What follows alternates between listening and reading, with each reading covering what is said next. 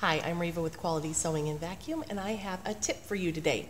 A lot of you may have an embellisher, and those are great for doing wool felt and other artistic pieces, and so I'm sure you enjoy that. But one of my dearest friends who's a quilting expert shared with me something that I had never thought of, so maybe it's new to you too. You know when you have batting pieces that are just too small and they can't be put into a larger quilt? Well, why not use your embellisher? So I have two pieces of batting here, and if I just slip them together and put them under the needle of the embellisher, I can needle punch them together. And after all, isn't that how batting is made? It's needle punched. So when you start sewing with your embellisher, you want to make sure that you start out slow. Put your fabric underneath there and start it sewing. Then you can move your fabric, and I can needle punch my batting pieces together so I can make one big piece as opposed to two small pieces.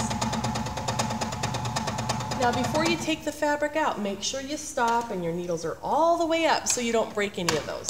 But then I have a nice solid piece of batting that I can use in my project.